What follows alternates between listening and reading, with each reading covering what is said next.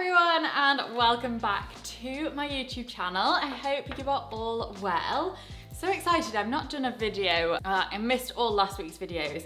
You may have seen that we got a puppy and I feel like things just all caught up on me at once and I just needed a week off YouTube videos to get a bit organised. That said, I don't think I did much organising.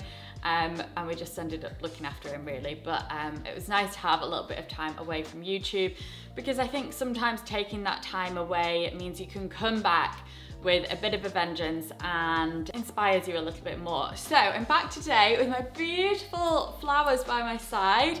If you don't follow me on Instagram, then I have just hit 1 million followers on there. So thank you so much. These were sent to me by Paris, who I collaborate with quite a lot. It's such a beautiful brand, and they sent over these gorgeous flowers. So thank you so much if you do follow me on there. I think it is through kind of your reactions and interactions on my reels, well I know it is, that we have seen such growth, and it just shows that these style tips are wanted and needed. And I think sometimes we, as much as we love fashion, we maybe don't think about how to put things together. And I really wanted my Instagram to be that kind of focus of like quick tips, basically like my YouTube videos, but quicker, of how to put things together. And I think it just shows that I've reached this amount of followers in 5 years that that has really worked. I mean, it's only been the past maybe year that I've been concentrating on that, and that I've seen that growth. So I think obviously you want these tips, so I'm here to bring you more of those, and over on YouTube as well. And this here is where I kind of expand on all the tips that I'm sharing. So I think I mentioned recently that I wanted to do a bit more of a deep dive into specific topics. I think I mentioned that within my trousers video, if I'm correct. So this again is that, and it is a fundamental style rule that I live by. I actually thought of this during my workout this morning. It just came to me. Sometimes I find that ideas come to me in the weirdest of places, but it just came to me that I think this is actually a key part to how I get dressed, the style rule that I'm going to be sharing today. And I'm going to give you examples of everything as well, so you can kind of take that into your own wardrobe when looking for pieces. And anyway, let's cut to the chase. So this is all going to be part of my Lessons with Lydia series, which basically, again, is a bit more of a deep dive look into style tips. So today, my fundamental style rule that I really find I live by is looking for elevated basics and combining one of those into your everyday wardrobe. I think this is particularly relevant if you are like me and you like a minimal capsule wardrobe. It's probably a more sustainable way to live, but also just makes it easier to get dressed. But something within that you can incorporate, I get asked all the time, how do I stop my outfits looking boring with it being basics? And I say all the time, look for those small details. And so that is why I've chosen my topic today to be about elevated basics.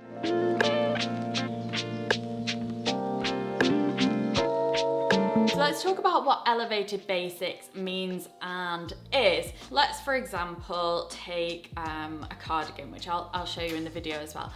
Take a cardigan, and it could just be the most simple of cardigans, but the thing that makes it elevated is something like a little twist on it. That might be something with the shoulders, it might be the buttons on it, it might be the way it fastens, it might be the fabric as well. So it's all about looking for those very, very basic pieces with a twist, those basics that are elevated. So I'm going to show you varying examples of things so that you can kind of get more of a feel of what to look out for in specific items. So I'm going to start with a coat, and I'm actually going to go for this trench coat. It's new in my wardrobe from Sana, New York. You may already know that I work with them on a regular basis, or collaborate with them on a regular basis. They have the best trench coats. If you're looking for a good trench coat, go no further than Sana, New York, because they are the absolute ultimate. So this piece kind of particularly rings true to this elevated basics kind of thing, and that is because of the details on it. So when you initially see this, you just think trench coat maybe, but then when we look at it a bit further, you can see all the details in it that make it feel oh, that's gone really dark now. Sorry, I just had to stop then because the sun is, it's such a sunny day, so like, let's not film with the box lights. And then the sun all of a sudden just went in. So we've decided, we've got no ring lights on, but the sun just went in and the whole screen went almost black. So hopefully it'll stick with us. But anyway, as I was saying, when we look closer into the trench coat, we can see and pick up those little details that make this something special. So for example, it's got the pleating detail around the shoulder. It's got these quite big kind of, what would you say, almost bell sleeves, not quite, just a slightly bigger sleeve. It's also got this really sharp pointed collar, and the contrast of the buttons really stands out. So it's those really small details on this trench coat that really set it apart. And again, with these elevated basics, they're not necessarily something that really stands out and that's really showy, but at the same time, you kind of notice it, something a little bit different and elevated. This blazer also, by the way, is from Sana, New York. Such a good piece. I love my leather blazers, but I feel like this one is perfect kind of springtime feeling. So anyway, let's talk about other pieces. And I'm going to talk about this bag as my next example. My Chloe bag is such a good one. So funny actually, because we went to Dublin over the weekend and I was sitting opposite a girl. Don't know whether she's watching this video at the moment, but she said she follows me on YouTube. And she said the first thing she recognized walking down the aisle of the plane was this bag.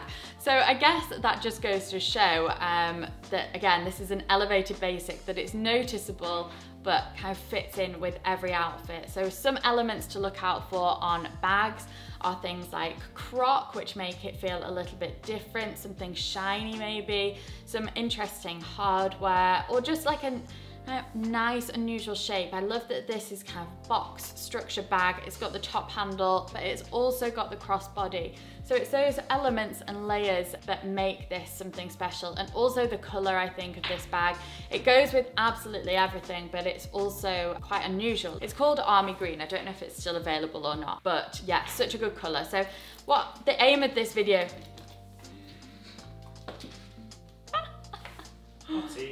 Ottie is rummaging around right underneath the camera. You want to say hello to everyone? Can you say hello? Say hello to everyone. Considering you keep jumping in the camera trying to disturb us, I think you want to be on screen, don't you? So anyway, sorry for the brief interlude there. As I was saying, this bag goes with everything, but is still noticeable. So the same can be said for jewelry. So we're going to concentrate on my earrings now. These are from my collection with North School Women. They're the Habibti ones. I talk about these all the time, and these are just something more than a classic hoop. I think we all want a classic hoop. They're so wearable, but maybe look for something a little bit different that maybe not everybody has, and these certainly tick that box. They've got the little hook round, but they still do the same job as a hoop, and I think that's an important reminder and takeaway from this video, is that all these elevated basics need to do the same job as a very simple basic would. You still need to be able to wear them in that simple way, but just look for things with a twist. Okay, so let's go to tops now.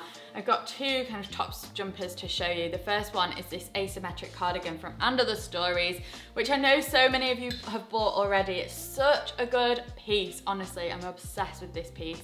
Goes with everything and is a really nice transitional piece worn with some light denim. I think just looks so good. You can wear it as a cardigan, you can wear it as a top. So that's another thing to consider, kind of functionality, versatility, and this certainly ticks that box. But on this, it kind of speaks for itself in terms of what's elevated about it, and that is asymmetric detail for a start. It's so good. I love that, and other stories are great at that. I've got another asymmetric cardigan from them. But that subtle detail makes all the difference. There's so many button-down collared jumpers, but the fact that it's asymmetric makes a huge difference.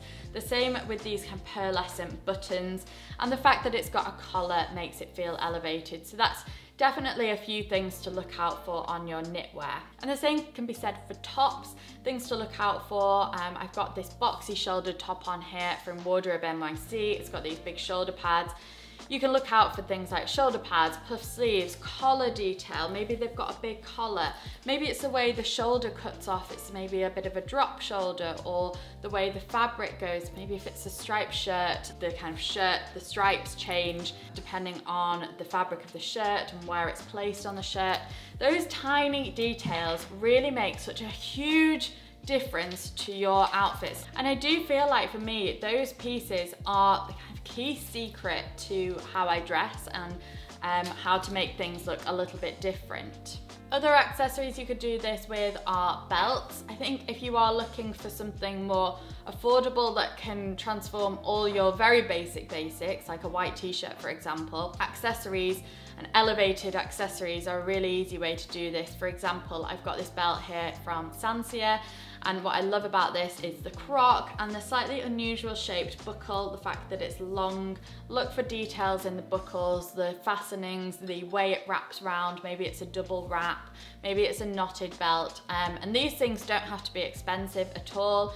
You can find all of these things on the high street if you wanted to, but just make sure to look out for these little details. And like I say, something like a belt or an accessory is a really affordable way to do this going forward. And as for trousers, I think trousers are probably a bit more difficult to do this with, but I definitely think it's an easy one to achieve. You could look for kind of a crease in the middle. What are they called? The word's completely gone from my head, but it's like a seam detail down the front maybe. And like these trousers that I'm showing here, they've got a split hem detail, something very subtle to look out for. And again, they've got the seam detail. So as I say, it's just those small and subtle details that really make a difference, even on something like trousers. So my final example of how to do this is with shoes. Again, they're a great way to elevate your very, very basic pieces. And for me, these elevated pieces are the ones that you can mix with your basics, and that's how I create my wardrobe. You can look for small details in shoes as well. So for example, I've got this pair on here from Flattered. I actually just did a recent collab with them on Instagram and featured these here. So if you're looking for ways to wear these, there's a reel on that on my Instagram. But these ones are such a lovely piece. I love that they're classic ballet flat, but this bow detail on top really just completely elevates them, makes them feel a little bit different, a little bit more fresh, more considered. And I also love the shade of these. I know they're a shade that will go with everything, but with them being this kind of warm tan shade, I just feel like they elevate pieces like denim, leather even. Leather trousers would look great with these. So it's just those small details. On shoes, you could look for quilting, different shapes, different buckles maybe. I'm just trying to think of pairs of shoes that I've got. Just those small details make a huge difference. So I hope that's been useful for you. Let me know if you enjoy these kind of sit down videos. I'm in my kitchen today, a slightly different background, but I quite like doing these. I feel like when I'm sitting down talking to the camera, I can go into depth a little bit more. So let me know if you like this kind of video. If you do, give me a thumbs up, hit subscribe. Don't forget, follow me on Instagram at Lydia Jane Tomlinson, and I'll see you in my next one. Let me know if you've got any ideas for upcoming videos. I'm always reading your comments and on the lookout for new video ideas. Pretty much all my ideas actually come off your comments. So thanks again, and I'll see you in my next one. Bye. Oh, someone likes a leather jacket. Oh no!